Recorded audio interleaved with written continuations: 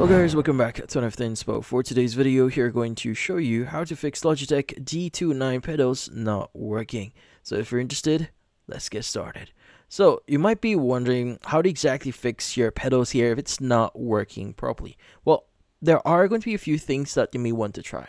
So first is you want to inspect your pedals here. Now I want to press each pedal to make sure they move freely and nothing is stuck underneath. Now if one feels jammed or unresponsive, that could be your issue here. So in this case, you may want to clean out your pedal here and make sure nothing is actually obstructing your pedal. Now also when you press on your pedal here, make sure that you feel a bit of pressure. Not too much pressure, but a bit of pressure here just to make sure that it's still working properly. But if you don't feel any pressure, then there might be some issues on it. So make sure it's in between. So a bit of pressure, but not too loose as well.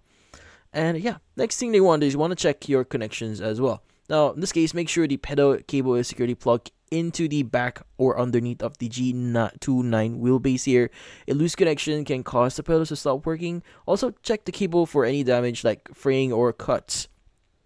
And also, just to make sure that you have them properly connected. Now, in this case, sometimes the cable tips might be the problem. And also, inspect your cable and see if there are any cuts on the actual cable.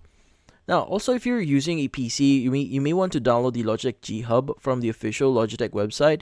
This actually installs the drivers and lets you configure the pedals.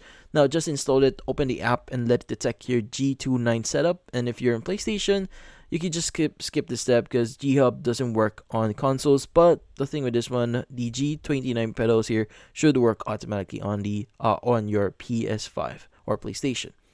Now, from then on, you want to unplug everything here.